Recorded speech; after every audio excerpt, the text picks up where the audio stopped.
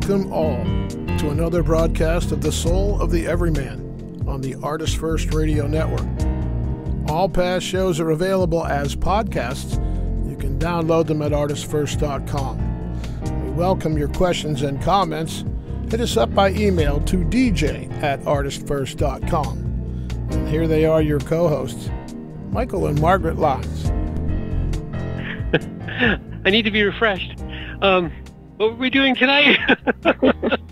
Hi, Scott. We are totally prepared. Good. We are prepared, but not being the fear of being unprepared is an egoic state. Yes, definitely. And for those of you who are fans of Eckhart Tolle, you'll know what I'm talking about. But basically, what I'm trying to say is that largely, when you are when you're discussing something with a friend or with a group that you know well, you don't prepare your remarks, and you don't prepare how you're going to respond to their remarks, because you have that sort of internal confidence, if you will. It's when you think that when your ego gets involved that you sit there and you stress out over what you're going to say and whether people are going to like you, because you're letting the other's perception of you influence your own state of being. And tonight we're going to talk about that in one regard, because I think very recently were watching a video that Tolle had put up, and the actual title of the video was "Can the Ego Surrender Itself to the Light of Consciousness?" Correct? Yes, that was it. And it's in and of itself, it just is a wonderful question. I'm not sure, was that the question that he got? Mm-hmm. Yeah, he goes through these question and answer periods. And I was struck by the woman who was asking this question, because there was quite a bit of distress on her face when she asked it.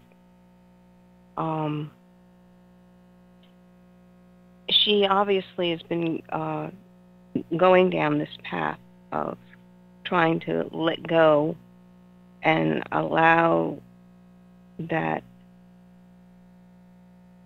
light of consciousness, as she calls it, to come forward. And her description of it was interesting, because she said, when you get a crack in the ego and that light of consciousness comes through. That was her description. And I thought that was fascinating.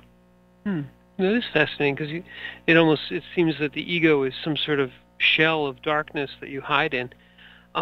But I like that. But the ego surrender itself to the light of consciousness. What I got from that, and we put it up on the website, and it will be up there soon. But what I got from that was that it's basically we're couching this whole thing in the terms of some sort of battle, between two entities. Call it consciousness and the ego. And I think that right away is couching the whole thing in the wrong sort of terms. Right. And Tolle has said this, and we've articulated it as well, is that the ego is a part of you. One of the other talks we had some time back was this idea that the ego is sailing upon is building a ship to sail upon the sea of death, and in essence this sort of very poetic way of describing this egoic existence. The ego wants to be in a thing. It wants to consider itself a vehicle. It wants the part of it which is the little voice inside your head. It wants it to be riding around inside the ego-mobile, and that everything is how we are perceived and how we perceive the world, and is it good for us, is it bad for us, is it too much, is it too little? It's always judgment. And this idea that you articulated, but the woman had said in this video of all of a sudden there's a crack in the ego and the light shines through, and it's almost like you're somehow transitioning and out of an egg, and you've been, or Plato's cave, right? Where you're in the dark and you're behind the screens and you're watching the shadows on the wall, and all of a sudden there's a crack in the cave, and the light of actual day streams in. And that's I think very evocative and good, but the true perception is that the ego is a necessary, perhaps something which not only is necessary but a required step on the path from sort of an unconscious state to a fully conscious state, and so therefore it's not it's not something that you have to defeat as much as understand and outgrow. I mean, it's sort of like an egg in that regard, because you say, well, you develop for a certain amount of time within this protected form, call it the ego, and then you have to break out of it. Why? One of the reasons is you grow too big. Yes, it's in many ways, it's understanding that you're going through an evolutionary process. Or think of it as a school. You're going through your grades. Oh, yeah, that's good. And when that happens, like when you're learning, each step is a skill set. And to think of the ego as a lesson plan. That's great. Or a paint by numbers. Paint by numbers. Well, it's teaching you something. You know what I mean? But it's not truly painting. Or in this case, it's teaching you something, but it's not truly, operating. It's a lesson plan. I like it.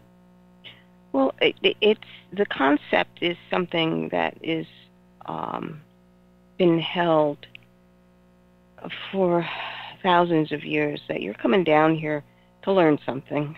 And you're going through lifetimes in order to learn what it is that you participated in agreeing that you need to learn.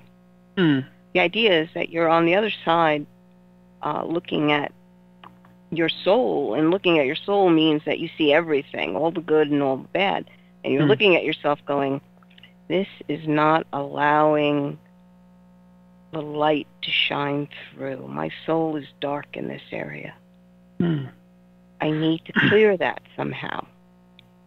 And this is where you get all these different concepts of how to clear this darkness.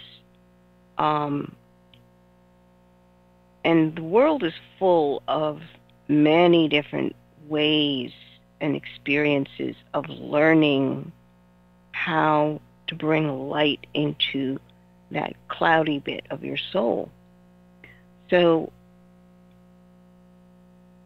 if you go down the path and suddenly you realize that, going down this path of a religious stricture, this is going to help put some light, some consciousness into this unconscious part of me. In Tibetan Buddhism, they basically say, you didn't learn this, you got to learn this. So what parents are there where you can be born into this environment that will give you the background in order to take steps in bringing light to that dark part of your soul?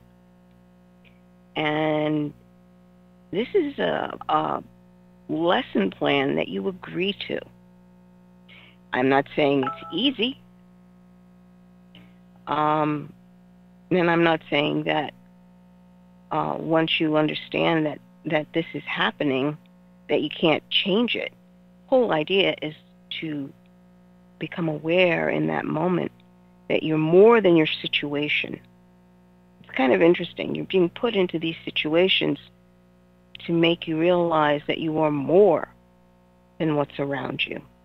Yeah, and I think that's the important. Well, sorry, that's one of the important things here, is that initially, I think you're right. I think I would say the initial thrust is to, as you said, bring light into these cloudy or dark areas, and I think when I know people say this, they say, "Oh, this part of my soul is dark," but I think we also egoically, in egoic terms, assign that as being lesser, or that you need to bring light to the darkness. And I think as you grow out of that shell, you realize that you're not bringing light to the darkness, nor are you dark in any particular way. You just are unable to realize that consciousness is you, always was you, and that the egoic form is a way of, as you said, realizing that you are so much more than you use it as a lesson plan or as a framework to bring this energy, which is coming into being yet not yet fully conscious, right, up into consciousness. So it's a way, if you think of consciousness as the all, as not just your individual consciousness, but the all, it's a way for consciousness to, in essence, bring up the frequency of the all. So there's a spectrum, and you have consciousness, but you also have a great vast, let's call it that, the ocean that we're sailing on top of, the great vast unconsciousness. mm-hmm. And yet there's a tremendous amount of energy and potential there that you come up through these forms. Think of these forms as the egoic forms, as the soul forms, as the incarnate forms. And so Tolly always talks about the universe of form.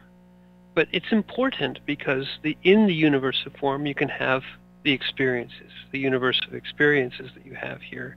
And they mold, shape, and slowly dissolve this attachment to the ego, Mm-hmm.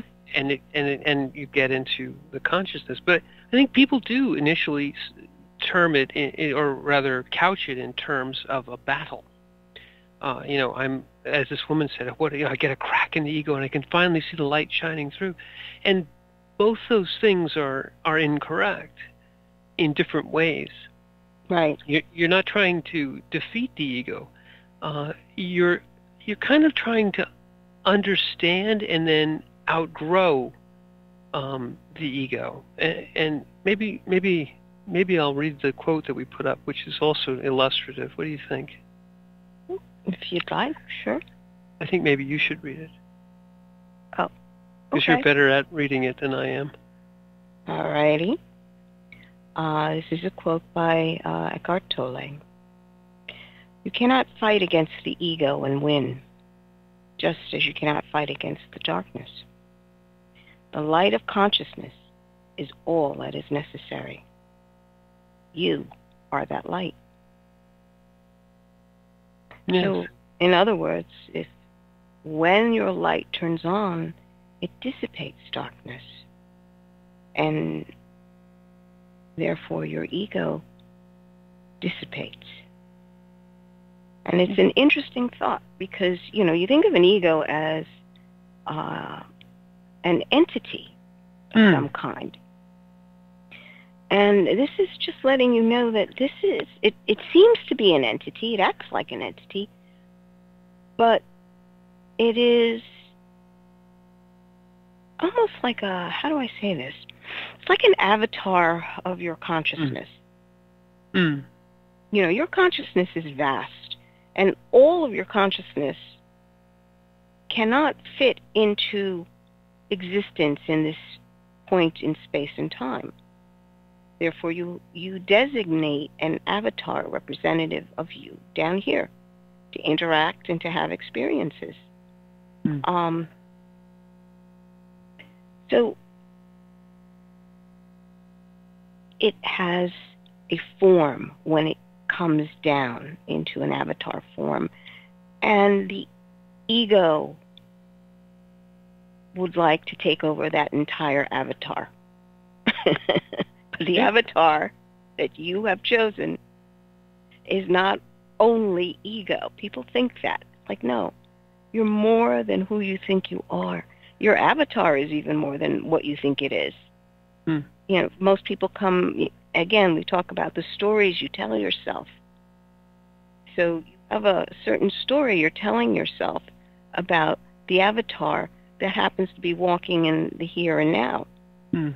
And it's always interesting to stop for a moment and take stock of where you are in your story that you're telling yourself. Right. Because, Go ahead. because when you do that, you touch upon the consciousness that is always observing, that has always been there, and doesn't need a story to exist. Right. That's where your actual identity is. It's not the story that you tell yourself. Because in stories, you always get an antagonist and a protagonist. And when you're telling yourself a story like this, you're both. Mm. So you have an internal conflict set up automatically. And talk about stress levels. You just drive yourself bananas. Well, as you often do, you put a lot into a few sentences. But I was struck in the beginning of your sentences there when you said, the form and the ego, because the avatar, rather, the avatar is a manifestation of your consciousness, absolutely. Within the avatar, or as part of the avatar, you manifest again this ego, and then the ego begins the telling of the story. And the story of the ego is that I am everything. I am everything, and that I own this body, and I'm piloting the body around, and I must judge all things and experience all things and be all. And in some regards, it's a necessary thing. The first instantiation of your consciousness as an avatar within this world needs the ego. It needs the ego to drive it forward, to kind of get initial perceptions, to start to evaluate what's going on here. But as you very clearly said, the existence of the avatar and the existence of the ego immediately require an origin of some type. And we all know it. We all know that we aren't this dull matter, nor are we our thoughts or our emotions. We know that, but then we stop because the ego stops us and says, no. We can't go outside this. She called it this shell that gets the crack. Can't go outside because it'll be outside of us. It will be terrible. And so the ego tells you these wonderful stories, constantly having an antagonist, a protagonist, a conflict, a resolution, a hero, Right. all these wonderful things, and it's all throughout our mythos, and it's all throughout. But yet, regardless, as you go through these transitional states, you're almost dragged out perforce into realizing that you are something beyond, because there is some part of you which is observing. And if you pull yourself out, and this is Tolle's, and pull yourself out of form, pull yourself out of ego, and say, what is observing? That's his whole technique. Mm-hmm. He says, okay, here you are. You have a body, you have a soul, you have emotions, you have an ego, you have all these things. But if you wonder, on what are they sitting? On what are they existing? How are these things, which are totally unrelated to each other, are they related through this observer, through the thing which is when you are unconscious, when you are unaware, when you are just outside of your ego, just observing? That which observes is your consciousness, and it doesn't require an ego. And once you get there, you're at that precipice of jumping off. You have to kind of, the ego is required in essence to almost give the viewpoint of the observer by deduction. Say, well, there's an ego and there's a body and there's all these things. Well, what's keeping them all? What's keeping an eye on them all? Or is there, what's keeping an eye on all these things? What is behind it all? What's behind the curtain, moving the puppets, if you will? And so this question that Tolle posed here, in response to the question that he got, or rather the statement that he said, you cannot fight against the ego and win, because this is what the woman was really asking. She's saying, well, how do I let consciousness win? How does consciousness overcome the ego? And her main question, what was really concerning her, is how do I make my ego surrender? Exactly. She's been fighting with herself, trying to force her ego to surrender. Exactly. And you sit there and you go, really, you realize that does not happen. Right. You can't force someone to surrender that way. It doesn't happen. Well, yes, because that someone is, it's like saying, how do I force my finger to surrender to the hand? And, well, no, the hand and the finger are related. They're part of each other. They're all part of the body. And you can't say that the finger is somehow in rebellion. Well, in one way, you can say, well, the finger is trying to run the hand, and tell the hand what to do. But really, in truth, there's no conflict here, because it's all you. And it's a made up. The question itself, how do I force the ego to surrender, is all in the ego. Right. There's a wonderful trick that you can, not a trick, but a wonderful exercise which you've done in many times with people, is to try and couch your thoughts without using I, or couch a conversation without using I, because you then, because of the way you will interact with yourself and with others, you'll find that you are wholly dependent on this expression of I, me, and this is the ego. This is the identity. This is, I'm talking about me, but enough of me talking about me. What do you think about me? So it's all that. And it's very interesting, because what it means is that you interpret everything that's happening around you through this filter of I, identity, what you've chosen that is your identity, instead of the experience is as it is. Right. It's got to come through this filter of I. And when you understand that that filter of I means it's all about me. Yes. But I think people don't make that connection. Well, I say you're right, of course, in general, but in specific. So this woman is trying to get there, and her way of trying to get there is that the consciousness will win out over the ego, And Tolle very gently, and as he does, basically says, you're sort of asking the wrong question. You can't fight the ego and win, because you cannot, consciousness doesn't try to defeat the ego, nor does the ego necessarily surrender to the consciousness. It becomes a realization, right, that there is no conflict. Right. Because most people, that's the here's an interesting thought as well. We always think of the dichotomy of light and shadow, or light and dark. Mm-hmm. Okay. But the truth of the matter is, there is no conflict there. No. They just happen to be a description of what is happening with light and its interaction.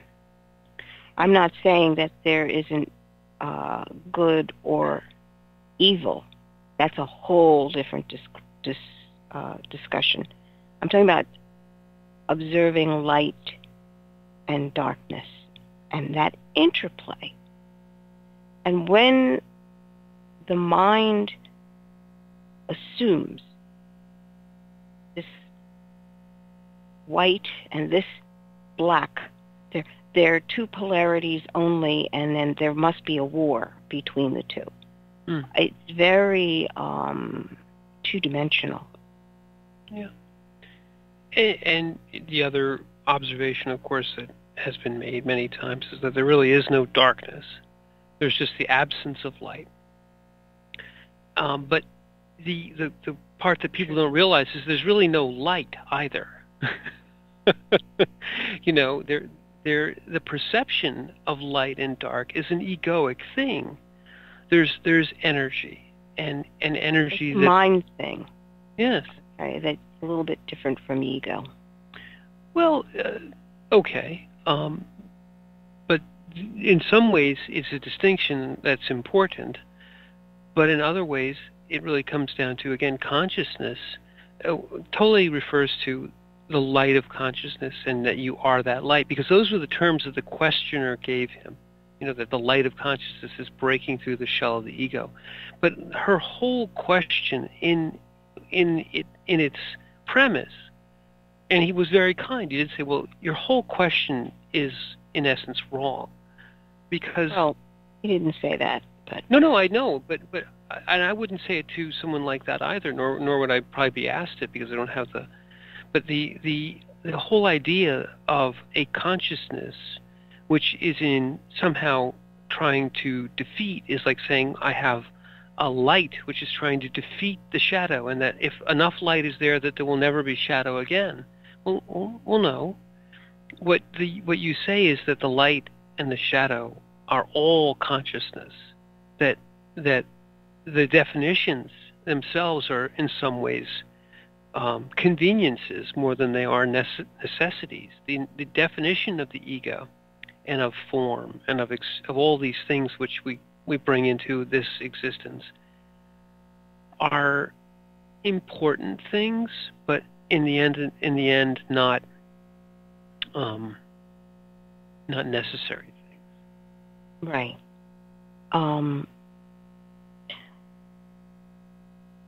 Knowing for people's process is always a very important thing, because you have identified yourself with an idea, a concept, a group, and that's the only thing that you know. To begin to change that produces an internal pain. Yes. Stepping into territory you've never seen before. It's a little scary. And you don't have anything to relate it to necessarily. Right. It's similar, as we said, with Plato's wonderful description of the cave, because the ones who he would try to free resisted. Right. He resisted. Well, let's try this. Let's see if we can free the audience for a few minutes. Go back to the studio, listen to a few commercials, and when we come back on the other side, we will talk more about consciousness.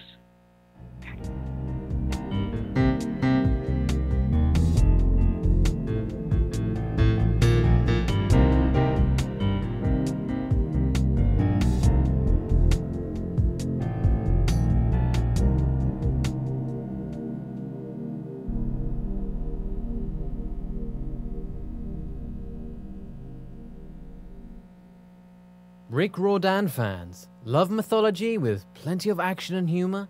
Destroyer's Blood is for you. The new fantasy novel by award-winning author Michael Lines is book 1 of the adventures of Deucalion, the Blood series. Follow Dev and his magic sword Betrayer as they are suddenly attacked and forced to return to Olympus to fight in a war they want no part in. The world of men and gods is about to be destroyed by Zeus's ancient foe, and only Dev and Trey can stop him. The conflict never stops, and the amazing twist will have you on the edge of your seat. Act now while the ebook is on sale for only 99 cents. Destroyer's Blood is available on Amazon.com, Barnes & Noble, iTunes, Kobo, and fine e-tailers everywhere. And while you're there, get the free prequel, It's in the Blood, available for a limited time. The wait is over. First Blood, Book 2 of the Blood series is out. Your favorite bad boy thief Dev is back, and the beautiful and deadly Trey is right there with him. She is sharp, sexy, and full of surprises. Their adventures continue as a new power arises to threaten the world.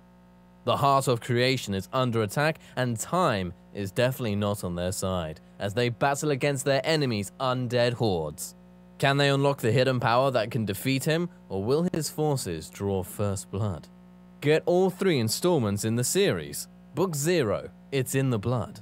Book 1, Destroyer's Blood, and the new release, Book 2, First Blood, today.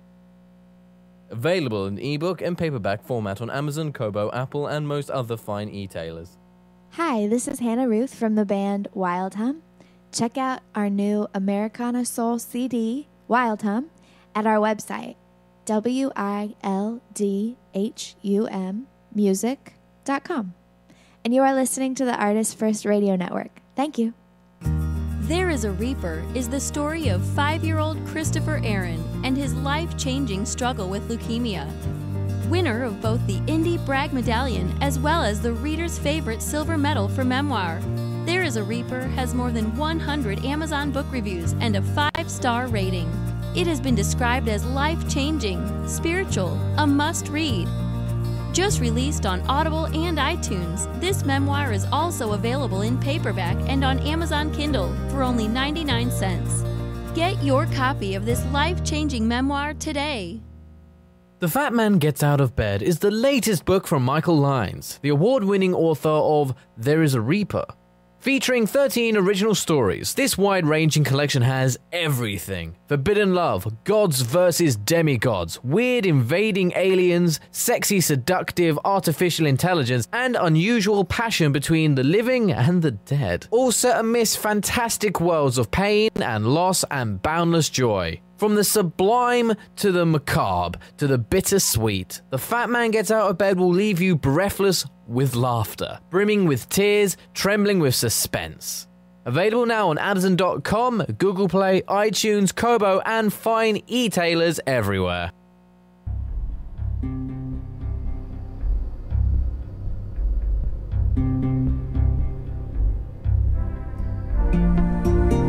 You are listening to The Soul of the Everyman on the ArtistFirst Radio Network. Let's get back to your hosts, Michael and Margaret Lyons. Thank you very much, Z-Man. And tonight we've been talking a little bit about, well, I guess this was really inspired by Eckhart Tolle, who is really a lovely, he wouldn't call himself a guru, but he certainly is treated like one. But in this, in this particular talk, which I think was really first described in The Power of Now, wasn't it? It was one of his first books, because that was really describing his enlightenment. We talked about it a little bit in the first half hour. Consciousness, the fact that you realize you become aware of the observer, and that in and of itself, there's a little bit of interesting. Because consciousness, both it becomes aware of the fact that it's observing, and consciousness becomes aware of consciousness. We saw a show sometime back where they were talking about the nature of consciousness, because it's something we don't really understand very well when you talk about the scientific nature of consciousness. People don't really know what is the difference between a conscious or an unconscious brain? What is the difference between, what is consciousness? Is the mind creating it, or is it some other phenomenon? And we don't want to go terribly too deep into that. But the point of it is that consciousness is also aware of consciousness. You're conscious that you're conscious. And it goes all the way down. It turtles all the way down. And so the enlightenment that Tolle is talking about here is that consciousness becomes aware that it's observing the ego, that the world and form are all things which are part of it, but not all of it. You suddenly become aware that form has a presence, and then consciousness is that which observes the presence of all things. And in its own presence, you become aware of your own consciousness. You become conscious of your consciousness. And the ego itself is the opposite in many regards. The ego doesn't want to be aware of anything else but the ego. And so it denies the existence of all other things. It says it's all me. I. Consciousness is not like that at all. Right. And we had said before that the ego is a result of the physical body interacting with its outside world, trying to figure out what is it and what isn't it in a physical incarnation. Well, your physical form, how it interacts. You know, this is my hand, that's not my hand, and that's not attached to me. You know, that's something in the distance, how far away, or what is. As a small child, you're just trying to figure out, well, what am I seeing, and is that me? Like, I love it when the baby tries to figure out where its hands are, and it winds up smacking itself in the head. It's just, you know, you begin to learn what is you and what's not you, and who did that. So that is, in a nutshell, kind of what our experience is. And once you begin to do that discernment, then you start expanding into things that taste good or bad, different tastes, different smells, touching things and the sensation, seeing, hearing, and what certain sounds do to you. It's part of what the ego begins to do in discerning, and that's a lot of work. I mean, the development of a small infant into a toddler, the amount of learning that happens in those stages is phenomenal. And understanding that the ego is also a product of that. It begins to do that. But then it gets extended into what I like and what I don't like. And then there's a part of the ego that basically says, well, let me dominate this so we don't ever have to feel anything that I don't like. I think that's kind of the core of what happens here. It's response to the fact that, hey, I don't really want to experience that really bad thing. Or maybe that bad thing is going to happen at any second now. Well, you're very... The beginnings are really just orientation, but the ego seizes upon that and says that I like, I don't like, and then I only want to find things that I like, and so it starts the I machine. You know, the I must control this, I must think about this, I must, you know, be satisfied. I must identify with this and not with that. We mentioned before the show that we're talking about the ego is also the thing which wants to identify with the group and say, you know, you are with me and you are not with me. You're my friend. You're my enemy. This is all the egoic stuff, and yet. And the stories begin, of course, and you're telling yourself all the stories about those which are good and those which are not good, and just on and on and on. And so you end up with a tremendous amount of your day-to-day energy, sometimes all of your day-to-day energy, in as Tolle calls them, the densest egos, if you will. And by dense, he doesn't mean dumb. He's really talking about just really the thickness, the true weight of your ego. It becomes an all-consuming thing, and yet there are moments in everyone, even the most thick ego, where you are taken out of it for an instant, for a breath, and it's to follow that. It's to follow the fact that yes, all this is happening, yet there's still something beyond it, and it's, as you said, scary. Well, it's a response to fear. Yes. Seems to be a thickening of the ego, which I find fascinating. Like You basically wind up putting layer upon layer of your ego response as a defense to what you're afraid of. And that experience is quite a teaching moment for yourself, or quite a learning moment for yourself, because eventually your shell can be so thick that there is no light that's able to penetrate through. And what you have is misery, because you as a human being, as a soul, you were never meant to be alone. But your ego is isolating you, and because of the fear, you're adding layer upon layer upon layer of what you think may happen to you. But we've always said this, and this is constant for everyone, you've got to come to the end of yourself.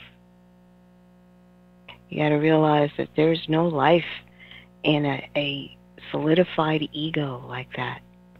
And that's probably why she was saying, the lady that was asking the question, there's a crack in the ego and there's some light coming through. And Tolle's response, I thought, was marvelous. He basically equated it to being a caterpillar and going into a chrysalis.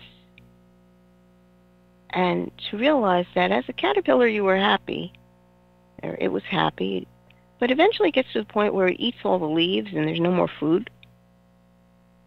So it has to form a chrysalis in order to come into another stage, because it's time.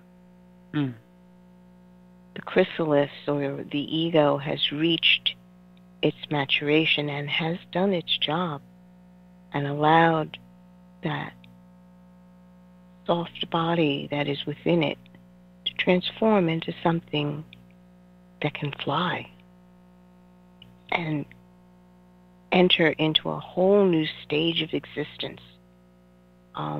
It was so beautifully put. And to understand that that's what's happening now. There's a lot of people screaming. Their egos are cracking. But do you embrace the fact that now you've got to take a step outside of the ego, let it fall away, and take steps up into a higher existence, higher form of consciousness? It was certainly, that's a beautiful analogy, and you can see it. Tolle is maybe the latest, and certainly he would just go back and look at Buddha's all life is suffering. Is basically all life in the ego, in the form, becomes suffering. Yes, there are periods of time when you can feel good about it, but the layers of ego form because of that which comes against you, that which you don't like, which you're trying to defend against. And his enlightenment was in the same way that Tolle's is. It came in, and it's basically realizing that none of that all of it rather can be contained in the light of consciousness, that coming outside, yes, the analogy of breaking the ego, breaking the chrysalis is a beautiful one, but you don't have to break anything, truly. You really just have to realize it, but it's not easy. The ego will pull at you and try to survive and try to keep you within. It's in some ways it's not a chrysalis. It becomes sort of it fights against the dissolution of itself. It's almost it's a chrysalis that wants to keep you inside. But there's only death at that point.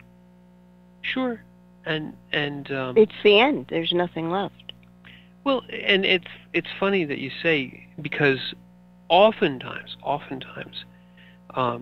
people in extremis, like who have reached the end of themselves, have reached the end of life, or reached the end of a great struggle and trial, will come to that in a different way. They'll say, all this burning away of my form, all this, whether it's disease or whether it's whatever it is, has shown me that I'm more. because I still am. I still, I, the little I, no longer, the consciousness is still a being, regardless of what's happened to my form, regardless of what's of the things that I can't control. So that way of getting there is another way. Any way you get to the end of self. Right. The ego has its place. Mm. Okay, it's never truly destroyed in that sense. It's allowing for who you are to expand past the ego, but inclusive of the ego. This is part of a soul iteration, a soul life, and there's nothing wrong with it, but it has its place.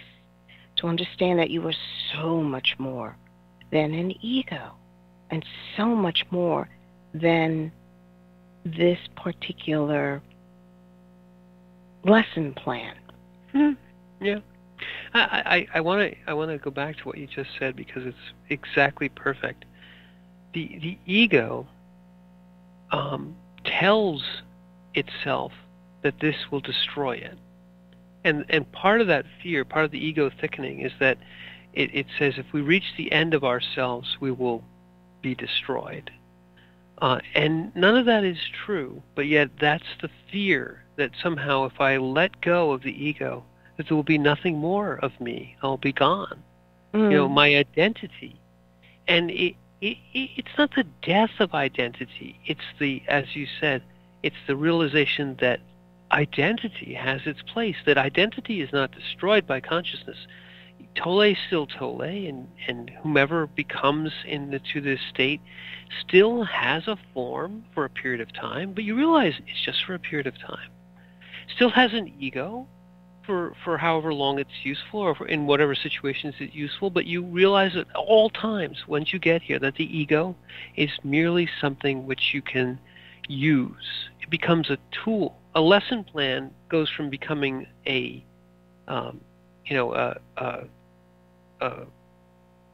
absolute, step 1, step 2, step 3, a stricture, becoming a tool. It's like, if we need to, we can inhabit ego for a little while and talk to people in that regard. If we need to, we can inhabit form for a while and live in the actual moment of a body. As Tole says, you just look at the body and say, oh, the body's so nice, But yet, all of that becomes within and in the context of the vastness, which is you, which you say, right now I'm just going to go into consciousness and just, be there. Just be there, without ego, without form, without regard, and understand that is always there. And then you're there, and then people look at you and say, you don't look any different. Nope.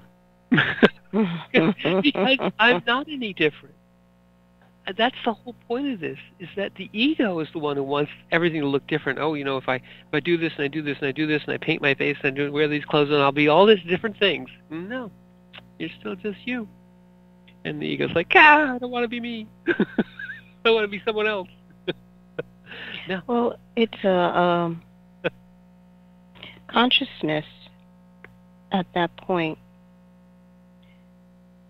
is capable of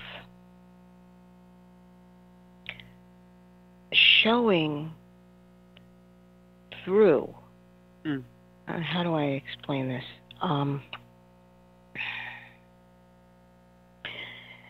The iteration that you have down here, what was it now they found, what was the study that you were reading where they have discovered that the brain is not a... it's a transducer rather than a producer of consciousness. Right. The brain is, because in science that has always been the assumption, that the brain produces consciousness.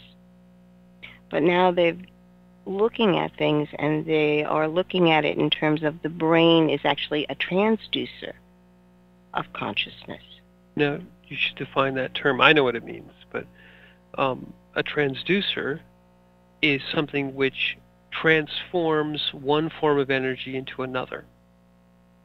So the simplest transducer would be something like a microphone, where you use audible energy and it turns it into electrical energy. That's called a transducer. So in this case, consciousness, that which is all, is transduced into form, into bodies, into physical. And it's also a step-down process.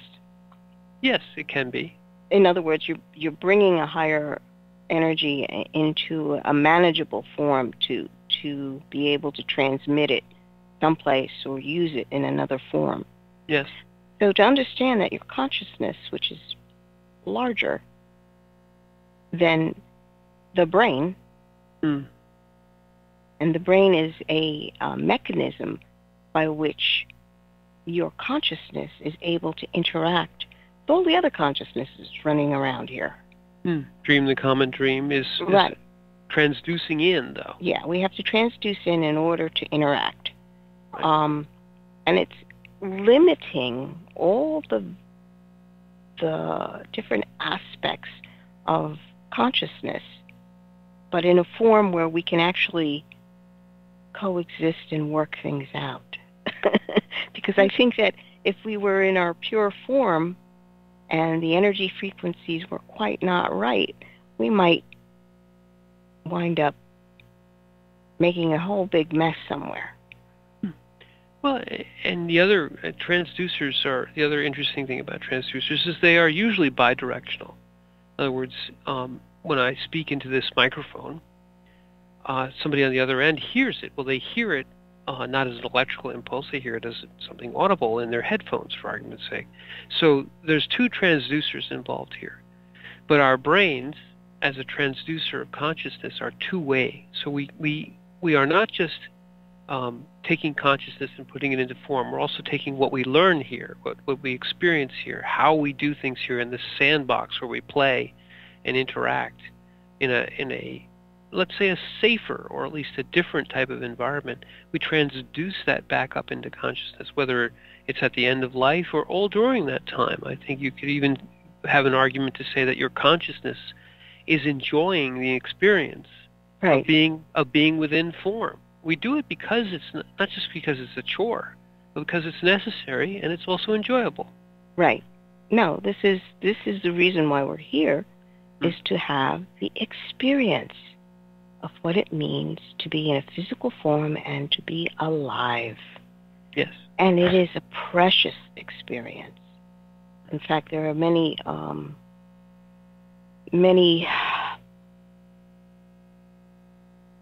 disciplines, philosophies that basically say that there are many conscious souls out there that are trying to be born down here.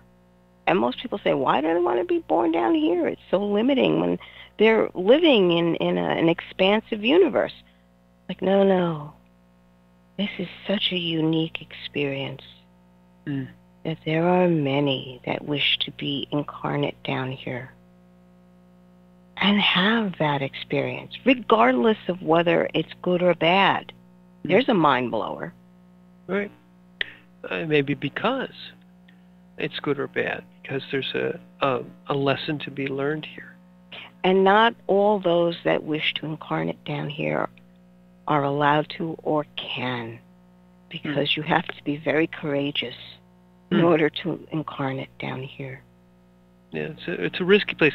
It's the universe's greatest theme park, is to become within form. And in that regard, it's precious. And one of the reasons why we consider life here precious, why the interaction of form within form or form with form, we try very hard not to be a toxic form which it provides a toxic experience to other forms. And you have that experience. You know what it means to experience shadow down here. Right. And not to be overrun by it. To believe that you are less than. The idea is to be able to hold the light regardless of what is happening around you. And to identify with that light. And I believe we have come to the end of our hour. I think we have, but I think this has been an interesting exploration into consciousness and into form. And so let's surrender ourselves to the light of the next show. Oh, okay. Without ego, of course. So I'm Michael Lyons. Oh, and I'm Margaret. And thank you for listening.